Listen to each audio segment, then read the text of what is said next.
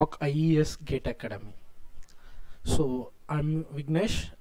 Today we are going to see about what is NEET, what actually NEET means. Okay, so NEET is nothing but your national eligibility come entrance test. Okay, so if you clear this exam, you can get into medical, dental, or Ayush based courses throughout India in various state universities, private colleges.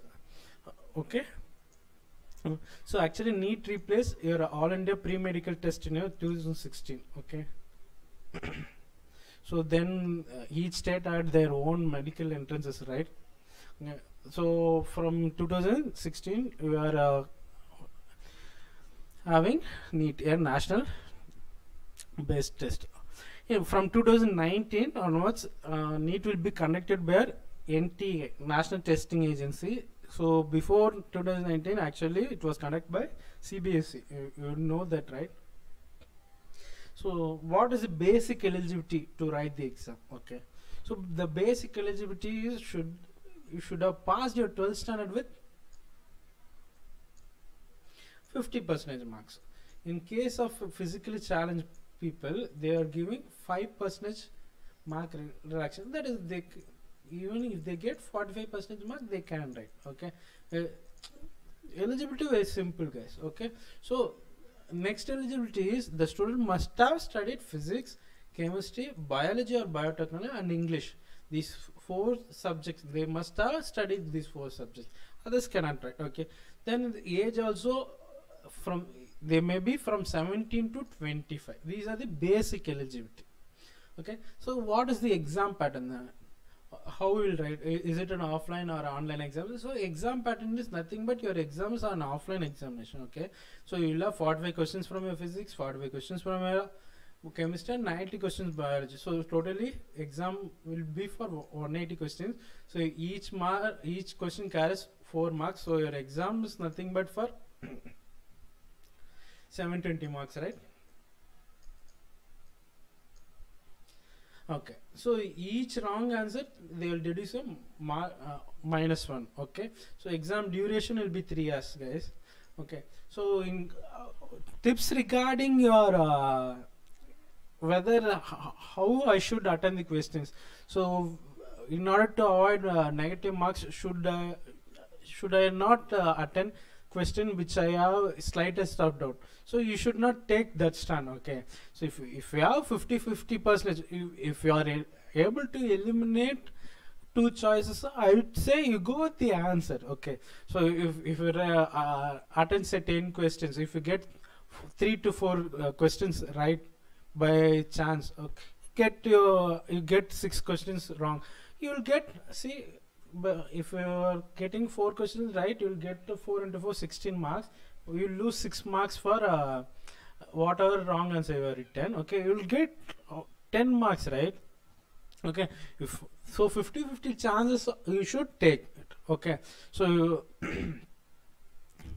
so then what is the syllabus? Okay, guys, please don't refer extravagant books. Okay, the book you should refer is nothing but CBSE or 11th and 12th.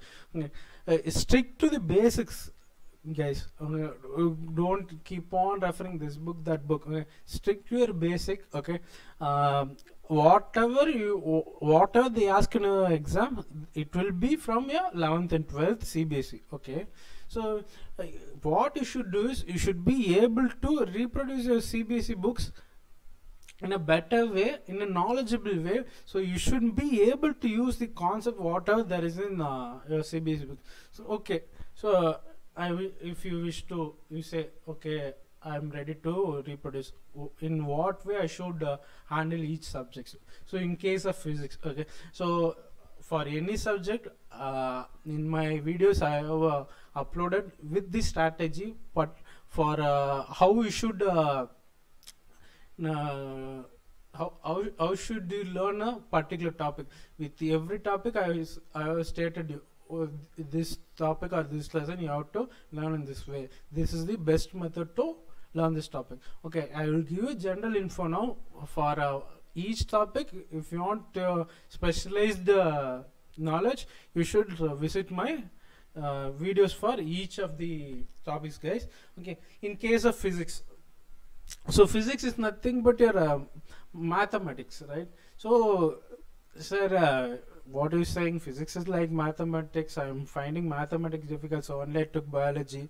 Okay, so I wish to be doctor. Okay. So there will be group like that. Okay, guys, don't think it like mathematics. Take it like a simple formula. You have to go into substitute. Okay, so if there is a formula, learn that formula. So it may be a law. So the law of particular relation between two things, right? Learn that formula. Okay. So learn its name, learn its SI unit.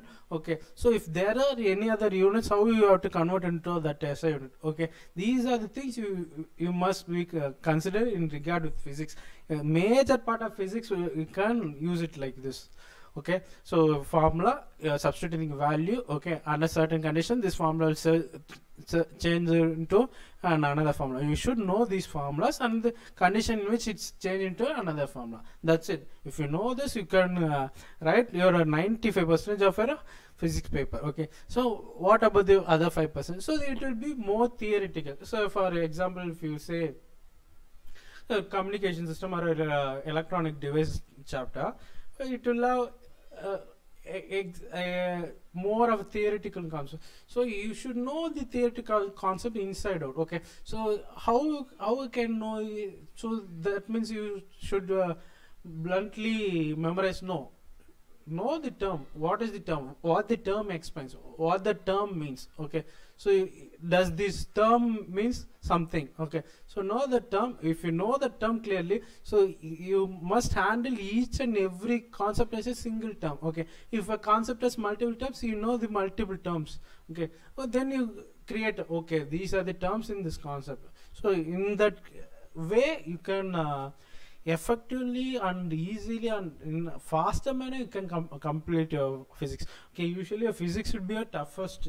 In any case, if you follow this strategy, your physics will be one of the easiest questions to crack. Okay, so next when it comes to chemistry. Okay, so chemistry, everybody will say that you should know your molecular formula of whatever topic you are studying, molecular formula of the compounds. Okay, so what I say is you just learn your equations first. Okay, okay, so then give the name. Okay, if C plus O2 is equal to CO2, what does C means? Carbon. Okay, so while reading itself, C plus O2 gives CO2, you write down carbon, oxygen, carbon dioxide. This will occur at certain temperature or this will occur at certain pressure. These are certain condition. Okay, so you learn in that way itself. Okay, take the equation, you learn in that way. Either be it is organic or inorganic. Okay, learn it. Okay, learn it in that way. Okay, so in case of organic, naming also. Okay, so first you know what is OH. OH is an alcohol group. So what do you mean by CHO? CHO is certain functional group. So you learn each functional group and know the names, then put them in your equation. Don't go on reading, okay, this will be like that, that will be like that. Okay.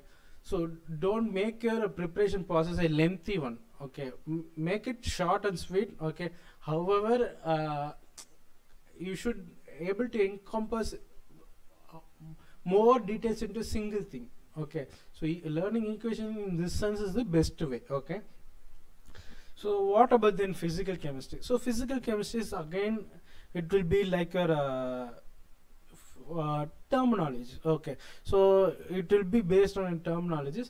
Okay, be clear with your terminologies. So same will apply to your biology also. You should be clear with the terminologies. So for biology, you should be able to know the process right correctly. Okay, how the process, how it flows, whether it is a cycle or it is a reversible one, or it will it's a non-reversible one or irreversible one. You should be able to know it.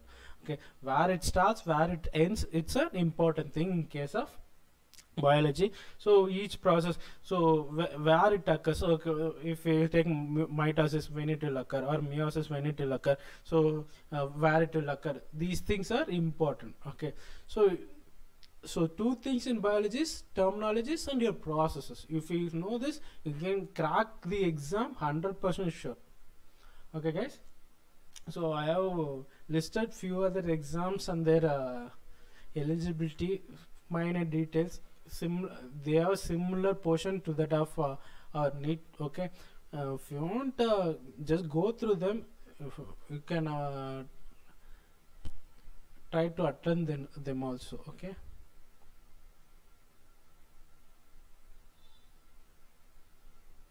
So this is for AIMS, guys.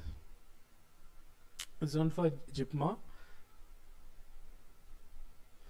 Okay guys, thank you. For further updates, kindly visit our website and also do subscribe to your YouTube channel, and also don't forget to press the bell icon. Thank you.